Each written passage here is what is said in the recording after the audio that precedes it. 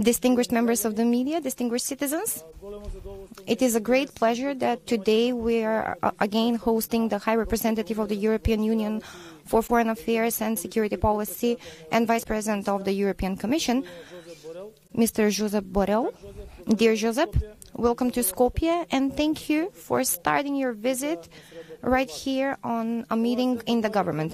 This meeting comes right after the meeting that I had this afternoon with the U.S. Secretary of State, Antony Blinken, where he again highlighted our excellent relations and support from the USA on our path towards full-fledged membership in the EU and the implementation of the necessary reforms. With the State Secretary, we agreed that it is a strategic partnership focused mostly on the fruitful cooperation, and it will continue to develop in the future. He also assured me that North Macedonia is highly valued by the USA as a NATO ally, but also in regional context as a factor of stability in the Western Balkans.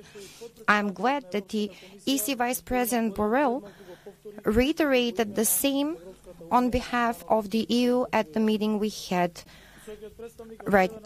just before this press.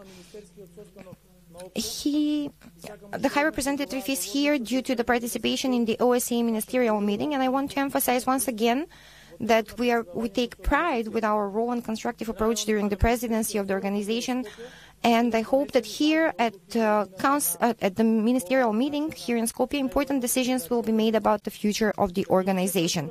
As on every other occasion, I will avail myself of this one to talk openly with the High Representative about the most important issues related to the reform and European integration process of North Macedonia.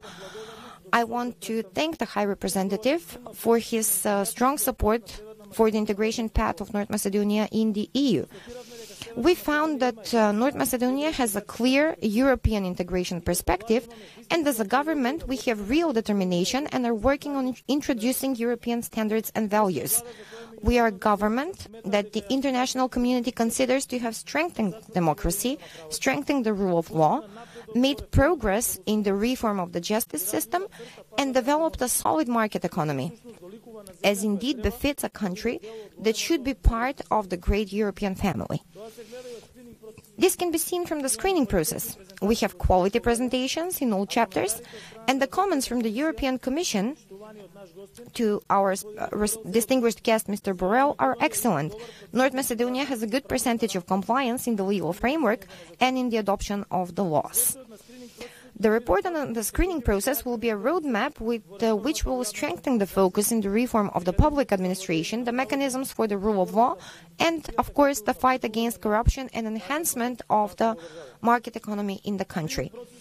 The screening process proceeded at a predictable pace. We maintained momentum throughout the process and expect it to be completed next week.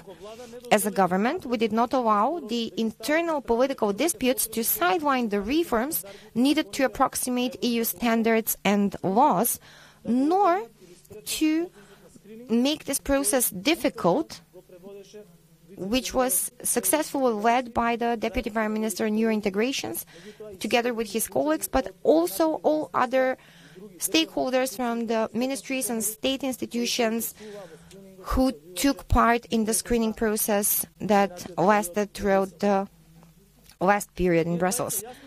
We both clearly agree that our EU integration must continue. It is a process that had started and will not stop until full-fledged membership of North Macedonia into the European Union, because our citizens deserve a better, richer future, a better standard of living. The future generations deserve to live in an EU member state, but instead of being in another country, it should be here, at home, in North Macedonia. Our citizens do not deserve and do not want status quo, and our citizens do not deserve a repeated isolation as the one we've been seeing for 11 years. EU membership is our goal, and we do not have other alternatives. Whether we will be there soon depends only on us. That is, on all of us, on all political actors and political stakeholders in this country who have a responsibility before the people to deliver results on the way to the European Union without any excuses. That is why as I announced in the past period, that in the beginning of December, a leadership meeting will be organized. I inform you that tomorrow we will send an invitation for a leadership meeting to all presidents of the parliamentary political parties, as well as to the president of the assembly.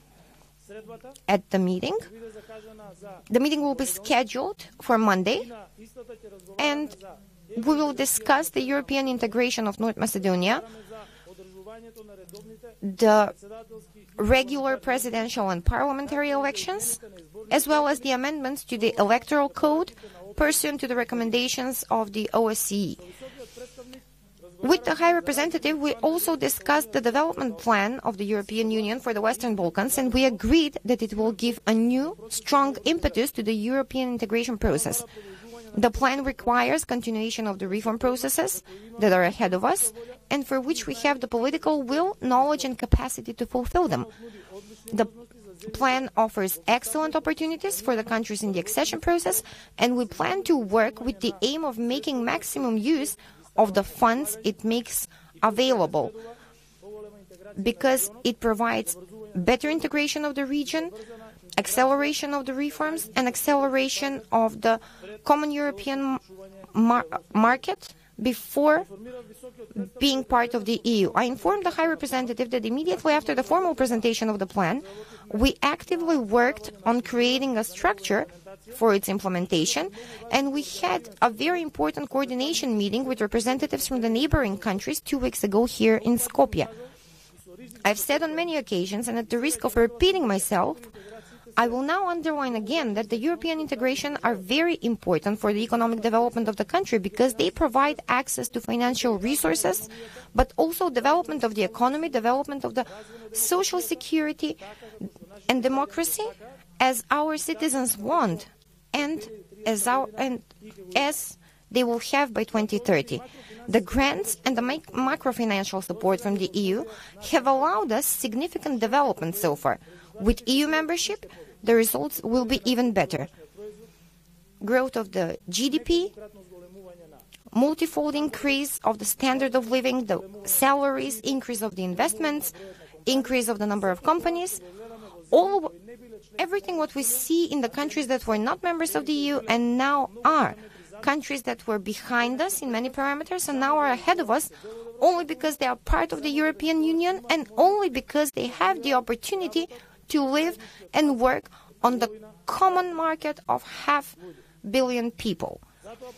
Therefore, I call for our strategic goal, membership in the great European family, by 2030, to be placed above any party or personal goal, and in the coming period to realize all the necessary activities with the aim of further increase in the dynamic of our accession process to the European Union. Thank you. Once again, I extend my gratitude to Josep Borrell, who started his visit at the annual conference of the OSCE right here in the government on a bilateral meeting with me and on this very important press conference. Thank you. Thank you, Prime Minister. Now I invite the High Representative of the European Union, Mr. Josep Borrell, to take the floor.